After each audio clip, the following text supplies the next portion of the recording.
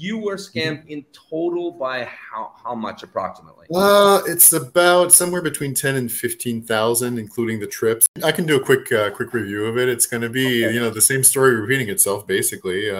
I got scammed a little bit on Do you have any PPL. experience with these guys? You don't, right? Huh? You don't have experience with these guys, right? AFA? I did a little bit. Yeah, I spent maybe a couple $100 with them. And okay. As I said before, I'm not like a texting guy. Or I need to meet someone really fast. I'm not someone who will text or write to someone or do videos for 3 months, 4 months, 5 months, 6 months before meeting. To me, that just doesn't work. I lose interest. I need in person to in order not to lose interest. So I tried them. I saw very quickly, because I remember, I don't know if it was you or someone else said, just to make sure, make a fake profile, put that you're 75 years old, don't even put a photo, and see who's answering. And all the people who were sending me the letters saying, oh, you're so great, you're so wonderful, I was getting the same letters as that 75-year-old guy with no photo. Which agency did you do that? Who said he was only interested in sex, by the way, because that's what I put there. It was AFA, it was UA Dreams. I tried it with all of them, basically, because I spent a few hundred on UA Dreams and one of the AFA sites and everything. And I saw through it right away just for that. I was like, okay, this is bullshit. And paper letter and like, no, we can't talk outside of the website. It's like, no, this doesn't work. So that I was lucky. It only cost me a few $100s. Where I got caught was, I thought that doing business with a little agency from a town outside of Kiev or Odessa would be good, and I got lured in by a small agency called Ukrainian Fiancee Marriage Agency, UFMA. They were really good. One second before I give you the floor.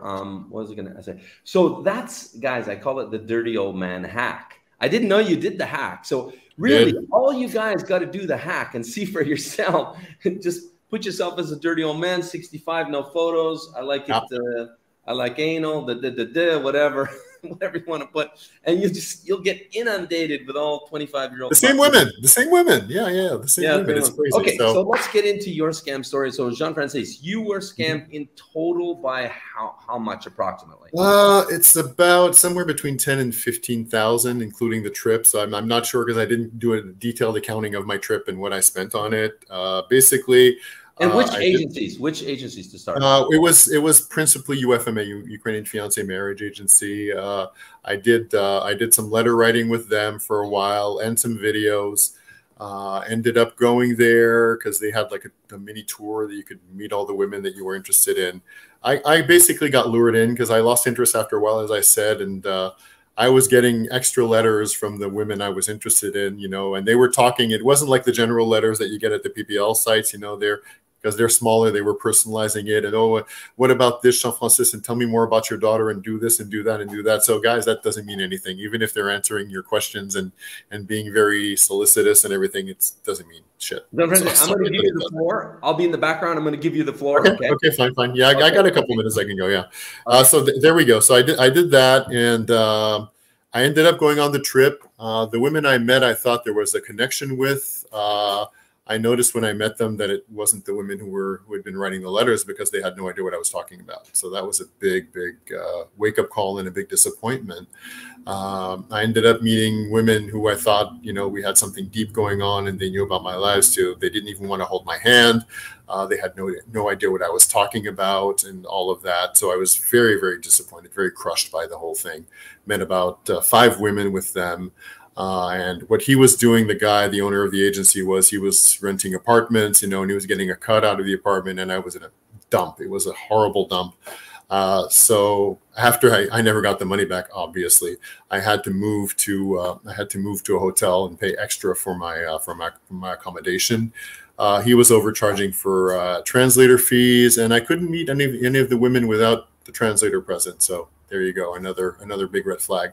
So I cut everything off after like 4 days after meeting all the women, because I saw it was useless. I was stuck in Kharkiv alone. This is a while ago, 2013, 2014, right after the European Euro Cup, and didn't know what to do. So I tried another small agency. which was not as bad as UFMA, but the problem was they did no screening. You know, it was a small agency that did literally no screening of its ladies. I met 2 women with that. One was okay, but there was no chemistry, and the other one was basically just wanted to get a nice meal and get a little bit of money for her transportation, you know, her train transportation between Kyiv and Kharkiv, or basically wanted money. So what did my conversation with the ladies entail? Well, when I was doing the conversations by letter, I was, you know, we were talking about everything. I was talking about my dreams, about my work, asking them, you know, about their lives, what they wanted to do, you know, how they saw life, what kind of relationship they wanted. We got pretty deep, you know.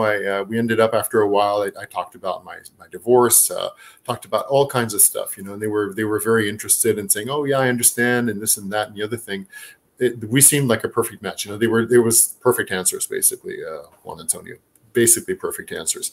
And like I said, when I got there, I discovered it was the translators. He had 2 women on staff that were doing translation, and it was the translators who were doing everything, because the women had no clue of anything. I asked a few questions, you know, and oh, she doesn't know about this, and we talked about this several times. Doesn't know about that. We talked about that several times.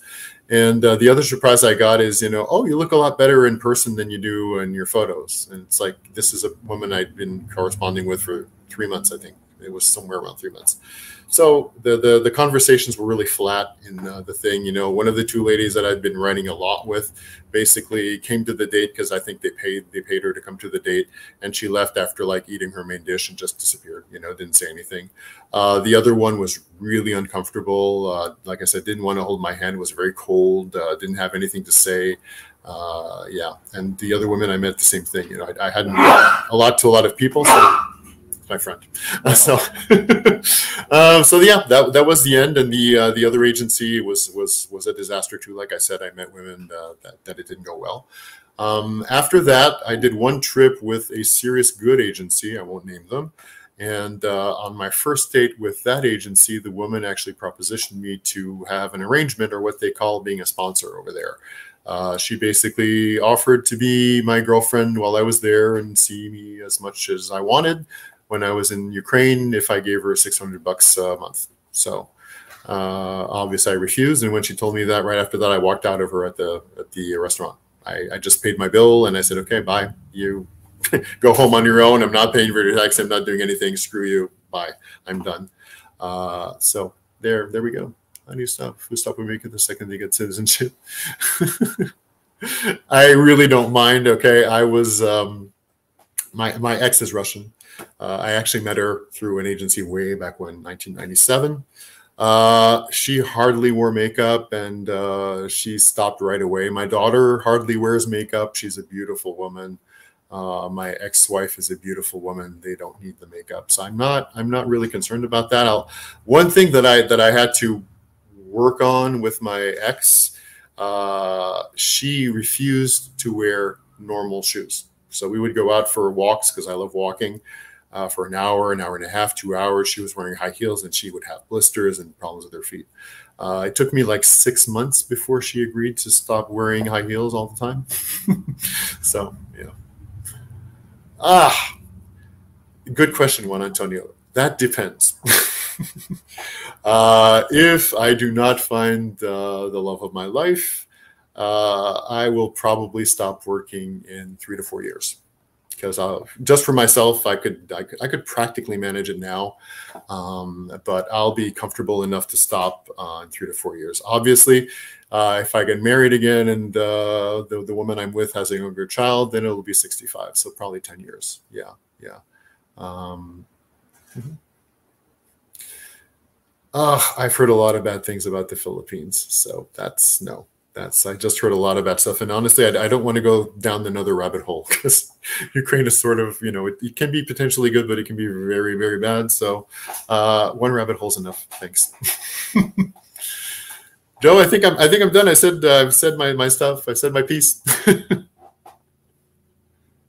You're on mute.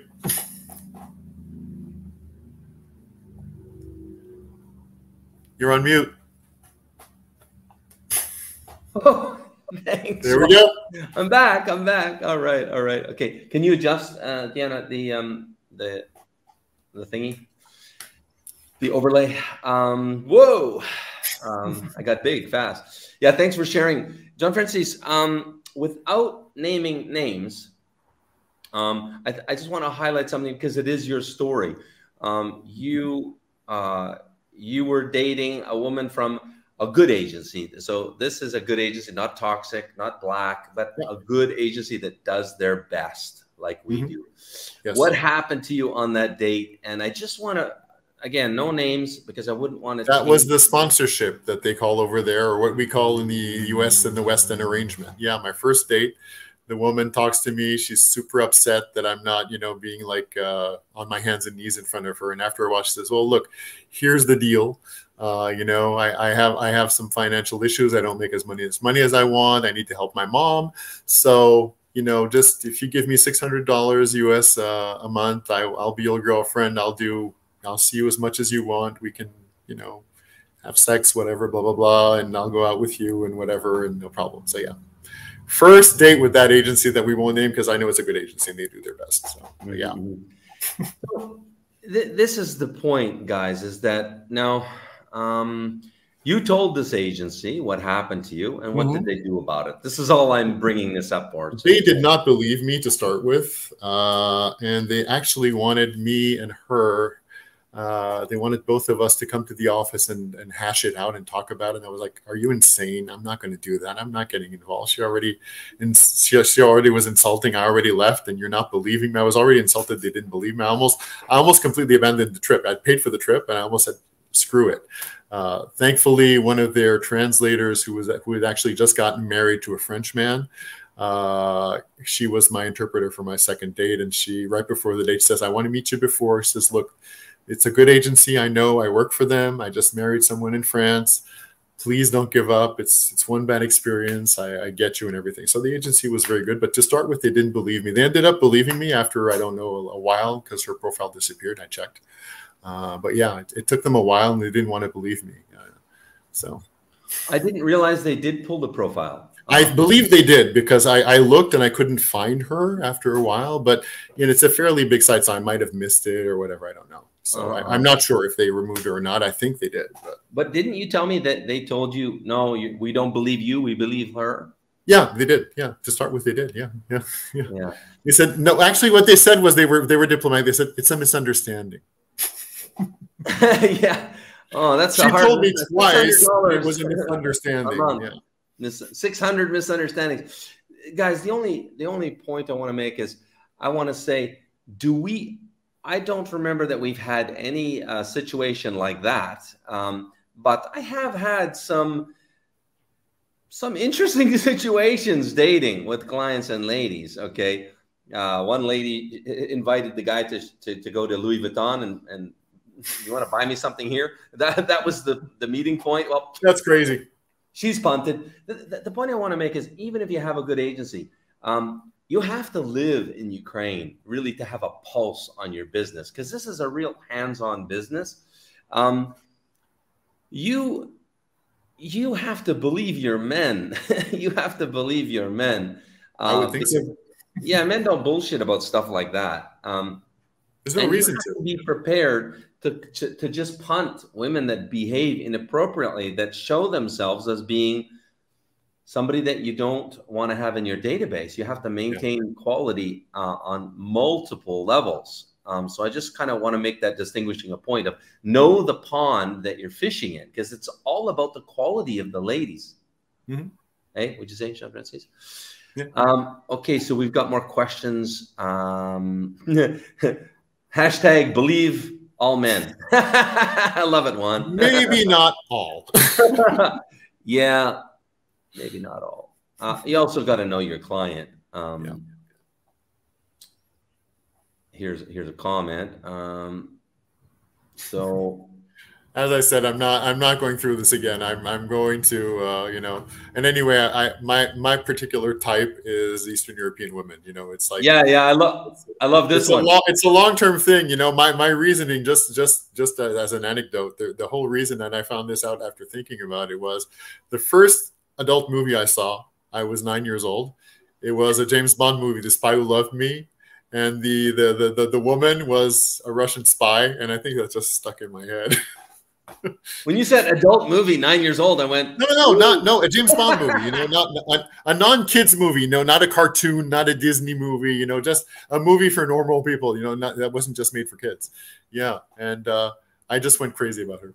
Here's a comment. There's a very wise comment. Good to talk about. All these sites, verified women. Our ladies aren't verified. I don't know. I've heard guys say that to me so many times over the years. It's like, so because they say verified and we have an anti-scam policy, it means they're a good site. That's meaningless. No. All these they recruit girls. I mean, it's crazy. Just listen to anyone. Joe can tell you. Yeah. Anna had an experience with it. Deanna had an experience with it. I mean, a lot of women that I met over there, not just meeting for dates, but a lot of people I talked to. Yeah, I mean, it's very well known. And of course, okay, think about it. A company that's making millions upon millions of dollars based off of BS is telling you that they're not doing BS for one specific thing. Come on. Be realistic. Come on. Makes no sense. Yeah. Misunderstanding. Yeah, exactly.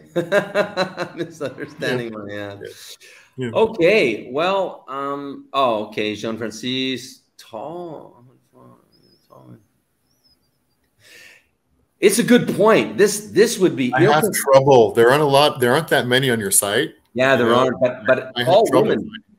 Anna's best friend, Olga, she's a towering giant. Wow. I mean, I met her early on, right? But she's a big lady. So she had a hard time finding a man that's taller than her. So her husband's taller than her, but she's over 6 feet tall.